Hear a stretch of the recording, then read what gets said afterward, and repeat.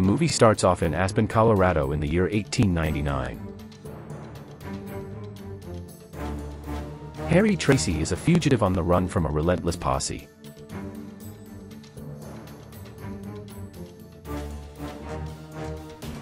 He recently committed a daring bank robbery and the posse is closing in on him.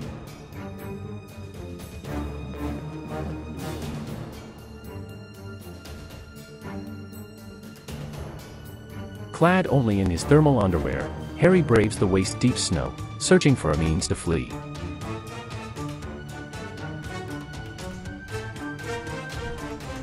Fate takes an unexpected turn when Harry stumbles upon a horse tied to a hitching post.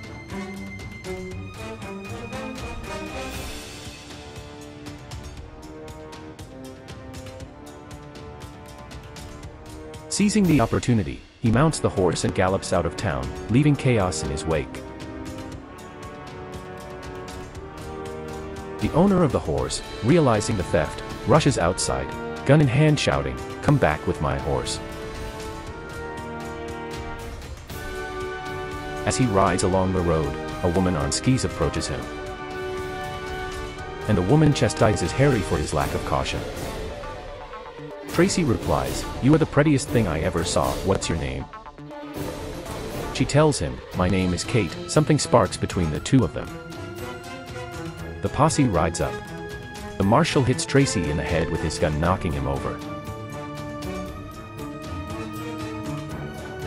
The sheriff stops him from hitting him again.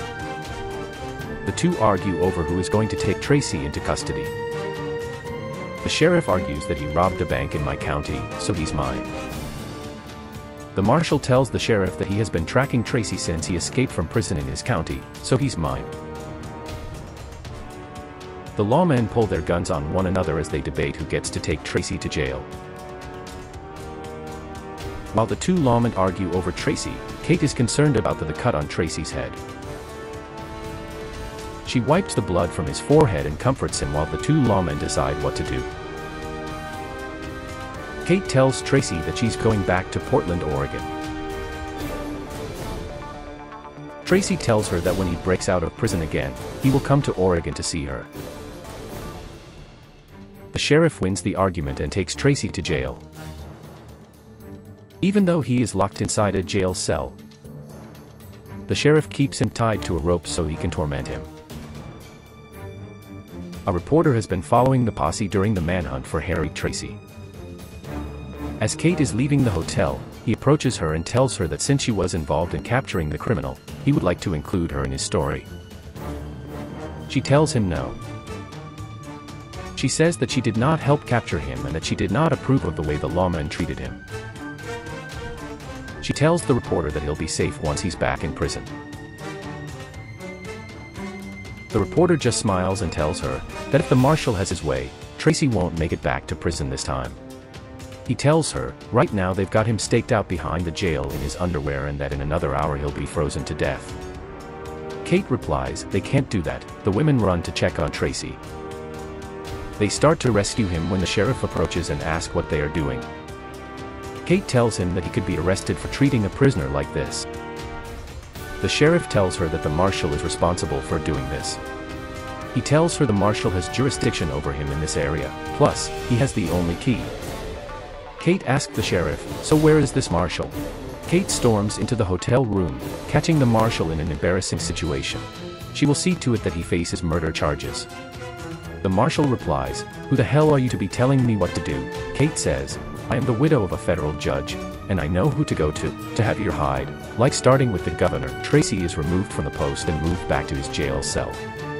Now he is wrapped in blankets with his feet soaking in warm water. He thanks Kate for saving him and tells her that he will never forget her. Kate and her friends wish Tracy well and leave the jail. They walk by the marshal, and he just gives them a hateful look. Tracy tells the marshal, what the hell's wrong with you? You're supposed to take off your hat for a lady. The marshal replies, I don't take my hat off for anybody. Then once again the marshal shows his hatred for Tracy by throwing a bucket of ice-cold water on him. The marshal with several deputies take Tracy to the train station to transport him back to prison.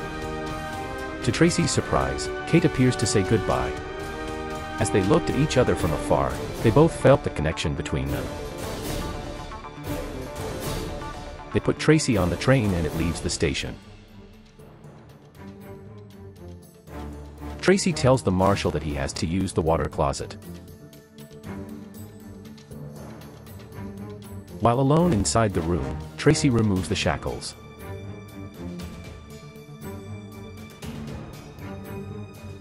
When he opens the door, he overpowers the deputy and takes his rifle. He tells the other deputies to drop their guns or he will shoot the deputy. Tracy pulls the emergency cord and the train comes to a stop. Tracy makes the marshal and his deputies strip down to their long johns.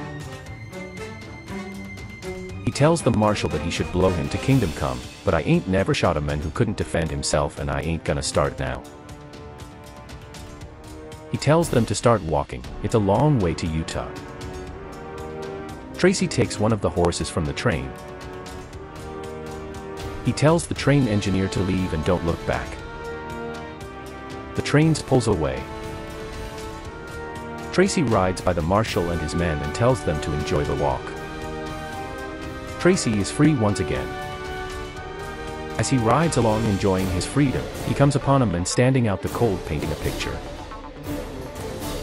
The painter asks, "Who are you?" Tracy replies, "I am Harry Tracy, who are you?" The painter answers, "You are Harry Tracy the outlaw. I recognize you." He continues to tell Tracy that he is an artist and that he paints pictures of famous outlaws. The two of them go into the cabin to rest and get warm by the fire. The artist is fascinated by the stories of the Wild West and outlaws. He wants Tracy to tell him everything about his life. Tracy tries to tell him that this lifestyle is dying out. He tells him that he is the last of his kind. The artist does not want to accept the truth about the Wild West becoming tame. He tells Tracy that he wants to rob a bank with him. He wants to know how it feels to be a real outlaw in the Wild West. Tracy can't convince him that the Wild West is gone. Tracy tells the artist that they will rob a train. A train will be easier and safer for them.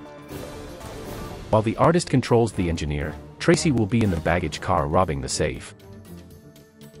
Everything is going as planned. Tracy has the money and climbs on top of the car to make his way to the engine. But the engineer pulls the brake. Tracy falls and is hanging on with both hands trying not to fall from the train. All the money is blowing away in the wind.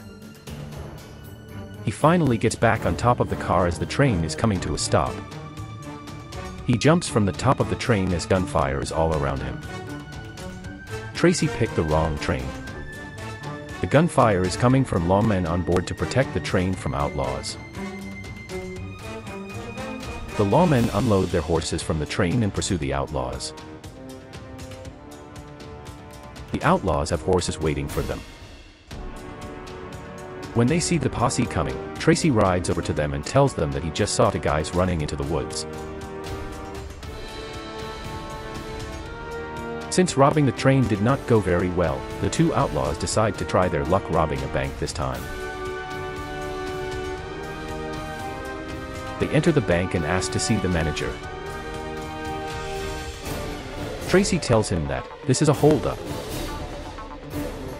The manager replies, "This is the 20th century and nobody robs banks anymore."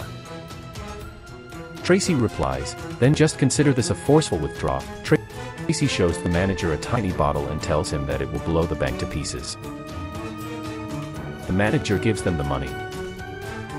Then Tracy laughs and drinks the water that was in the tiny bottle. The only luck these two outlaws have is bad luck. A short time later they are captured by the law. Now Tracy along with his outlaw trainee are behind bars again. They both start planning their escape as soon as the door to their cell is closed. Kate reads about Tracy being captured again. She goes to the prison to visit him. She tells him that she wanted to see him once more before leaving for Portland, Oregon. Tracy tells her that when he escapes again, he is going to come and see her in Portland. A few days later, the two outlaws make their move. They have guns hidden in the workshop. They take some prison officials captive, using them as human shields as they walk to the main gate. They are fired upon from the guards on the wall. Tracy returns fire, killing one of the guards. He tells them to open the main gate. The gate is opened and the outlaws escape. To Tracy's disapproval, the artist kills the marshal. He tells Tracy that he deserved to die. They make their way to Portland. Tracy approaches Kate's house. Kate's sister sees him and motions for him to come in. Tracy and Kate are together again. As they sit by a window enjoying a cup of tea, Kate's sister sees a large group of lawmen approaching the house. She warns Kate and Tracy. Tracy hides on the roof while the lawmen search the house. The lawmen enter the house with their guns drawn. They demand that the ladies tell them where the outlaws are hiding. One of the deputies shouts from upstairs, "Come up here quick!" They all run upstairs.